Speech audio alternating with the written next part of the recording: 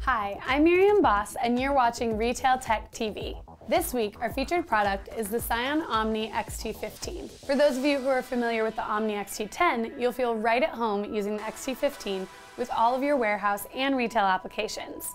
The XT15 comes bundled with your choice of Windows CE 6.0 or Windows Embedded Handheld 6.5. Like many of Psion's products, the XT15 is open source, which gives you the ability to customize the platform to your needs, and peace of mind that your product won't become obsolete anytime in the near future.